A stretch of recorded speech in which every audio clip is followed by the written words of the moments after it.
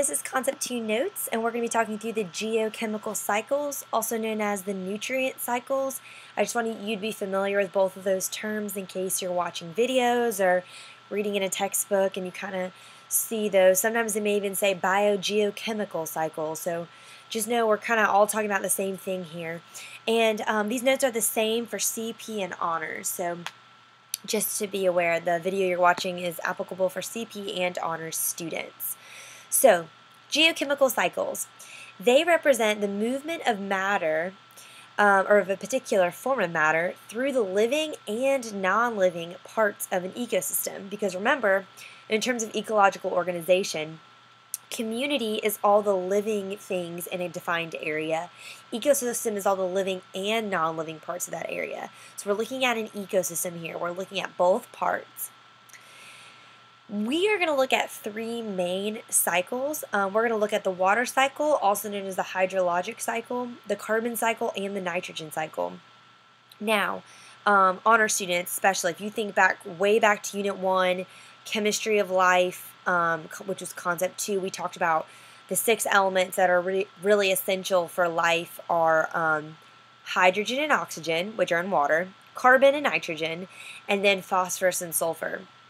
We're not going to talk through the phosphorus cycle or like a sulfur cycle because they're just not as, they're important. I don't want to say they're not as important, but these are definitely the three main ones.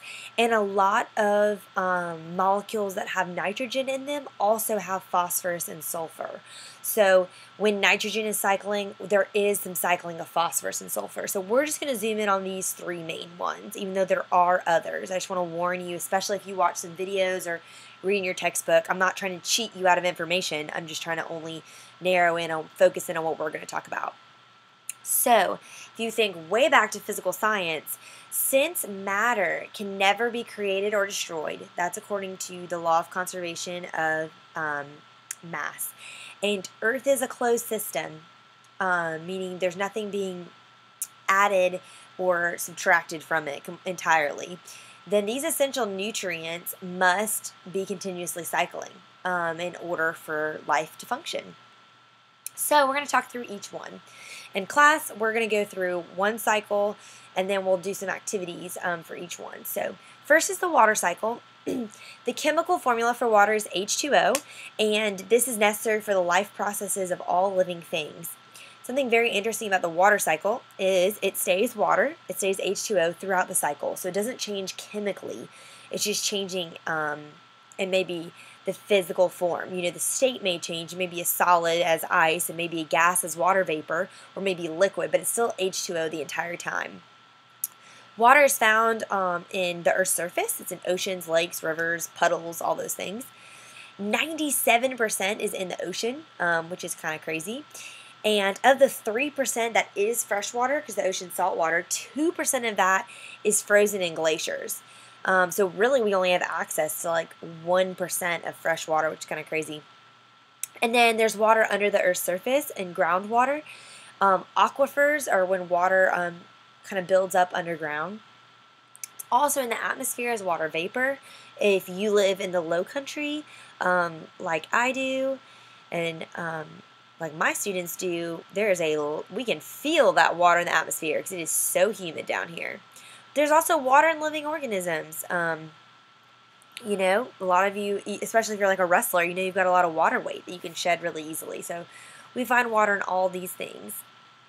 So the water cycle is driven by the sun. Without the sun, it's not going to be able to happen because the sun is causing evaporation. It's causing water to return to the atmosphere, which is really important. So we're going to kind of talk through 6 main steps of the water cycle. So first is precipitation, which we see right here. That's water falling from the sky. So it's going to be rain, sleet, snow, something like that. Runoff is when liquid water isn't absorbed in the ground. And so it kind of runs along or runs off the surface. So it could run down. So we see right here it's kind of running down this mountain. Or we see it kind of right here in this surface runoff. It's running down this grass into this river. Okay, so we see runoff on pavement on the side of the roads when it rains. So runoff is anytime it's not being absorbed. Infiltration is the opposite. That's when the water actually is going underground and it can build up underground in aquifers. That's when it's absorbed by the ground. It's either going to run off or it's going to infiltrate. Evaporation is when the sun heats liquid water and it becomes water vapor and it rises to the atmosphere from a body of water.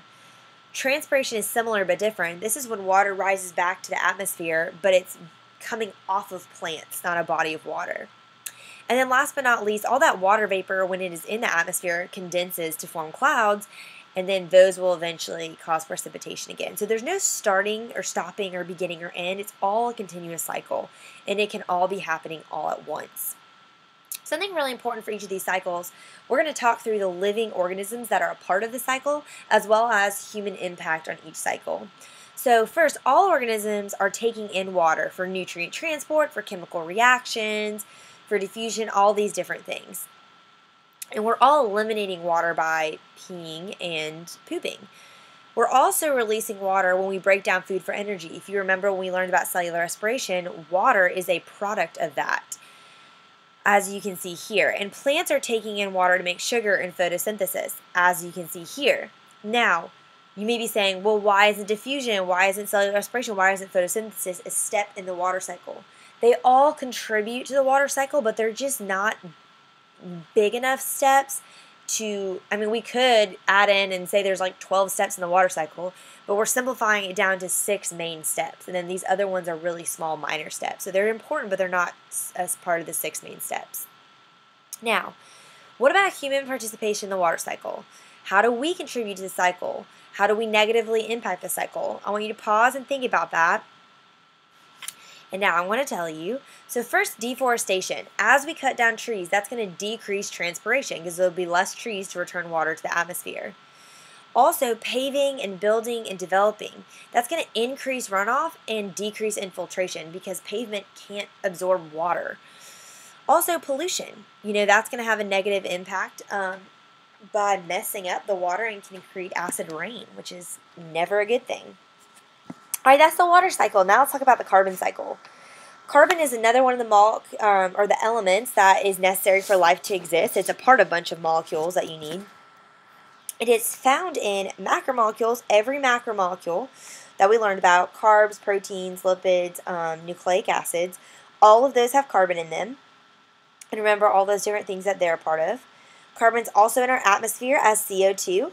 It's in minerals and rocks. It's in fossil fuels like coal, oil, and natural gas. It's a part of the kind of like living part of soils and aquatic sediments. So it's in so many things. And what's important to note is carbon changes forms as it cycles, unlike water. Water is always H2O chemically the entire time, whereas carbon is changing. In the atmosphere it's CO2. In plants, as glucose, it's C6H12O6. So chemically, it's going to be in different forms as it cycles. All right, this picture isn't as great because I had to find free for commercial use images. So bear with me. I'll draw a better picture on the board as we learn about this. But the main stages, we're going to narrow this one down to 6 steps too. Some things will show you more than that, but we're going to narrow it down to 6. Photosynthesis first. Plants capture CO2 from the atmosphere, and they use it to make sugar. Cellular respiration is going to be the opposite of that. CO2 is released into the atmosphere as waste through metabolism, as we learned in Concept 1, as organisms are consuming food for energy and then producing waste. Consumption. One organism eats another for energy, and we're taking in carbon in the form of macromolecules in those organisms, so we're consuming them. Combustion is anytime CO2 is released into the atmosphere, anytime something's burned. You may remember from physical science we learned combustion reactions are always something reacting with oxygen and creating carbon dioxide and water. So it's just always a product of burning. All right, now decomposition. You can kind of tie this with elimination. So elimination, some people include as a step. That's when you basically pee or poop, or technically your dead body. If you die, you're being eliminated. And then decomposers then will take those eliminated sources and break them down and return that carbon to the soil that plants can then absorb in their roots. Now, if that carbon in the soil from once living organisms goes through intense heat and compression over millions of years, we can create fossil fuels from that. So like coal, oil, and natural gas, which those can then be burned as a fuel source. So that continues a cycle. All right, living organisms in the carbon cycle. So first we got decomposers like bacteria and fungi. They break down dead materials and return the nutrients, like carbon, to the soil. Photosynthetic organisms like plants and algae and even some bacteria, they remove carbon dioxide from the atmosphere and they can convert it to simple sugars. So animals and plants and fungi and just consumers in general who do cellular respiration can break down those carbon-rich foods for energy, like our dolphin here. All right, what do you think about human participation in the carbon cycle? How do we contribute, and what do you think is our biggest negative impact? So in terms of like just natural contribution, we're contributing through cellular respiration by, or through consumption by eating, cellular respiration by releasing, technically elimination, even though that's not like an official step. But negatively, our biggest impact is combustion. When wood or fossil fuels which contain carbon are burned, it creates major amounts of CO2 in the atmosphere. And that is something we do alone. You know, bears aren't out there burning fossil fuels to power factories. Humans are the ones doing that. So we are the major contributor to combustion. And we'll talk more of that when we get to concept 4 about human impact on the environment.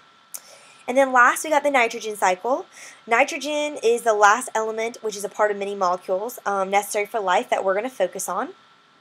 It's found in 2 of the macromolecules, proteins and nucleic acids. It's found in the atmosphere in the form of a gas as N2. N2 is referred to as elemental nitrogen or atmospheric nitrogen. But the thing is that's interesting is plants and animals can't use nitrogen in this form. And so you'll see the nitrogen cycle, most of it is just taking in it too and converting it into usable forms for plants. Nitrogen is also in fossil fuels like coal, oil, and natural gas. It's in waste too, in feces and urine and dead materials. And it's also in soil and aquatic sediments.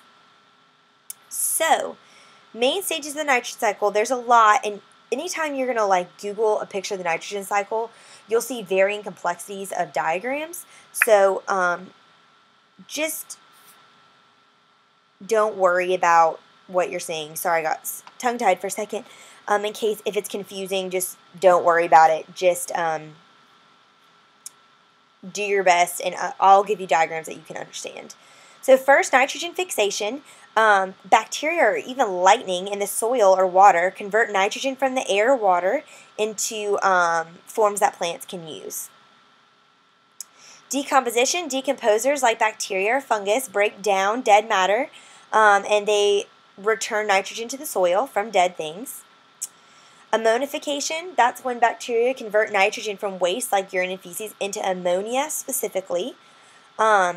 Nitrification is bacteria going to convert nitrogen and ammonia into nitrates and nitrites, which is NO3 and NO2, in order to be absorbed by plants in their roots. This is usually the form in which that nitrogen enters the food chain and eventually reaches us, because this is how plants tend to absorb it in their roots. And then denitrification is when bacteria convert nitrogen and ammonia and other sources like nitrates and nitrites back into N2 so it can go back into the atmosphere, as we see here. Nitrogen cycle is really unique because no step is completed without the help of living organisms. You know, there are steps in the other cycles that happen without living things, but this one can't happen without them. And bacteria is the MVP. Without bacteria, this cycle could not happen. And then fungi and other decomposers are also really important too, but bacteria is really number one. All right, what do you think about human participation? Our main negative effect is fertilizers. So fertilizers, if you ever go to like a Lowe's or a Home Depot and you look at fertilizers, they're always advertising that they're nitrogen rich or nitrate rich or ammonia rich. They have tons of nitrogen in them. So fertilizers add way too much nitrogen in the soil, which creates an imbalance. And this excess nitrogen can get into groundwater, which can be dangerous to drink. Also, combustion. This isn't a major part of the nitrogen cycle as much as it is the carbon cycle, because nitrogen is in smaller amounts in fossil fuels.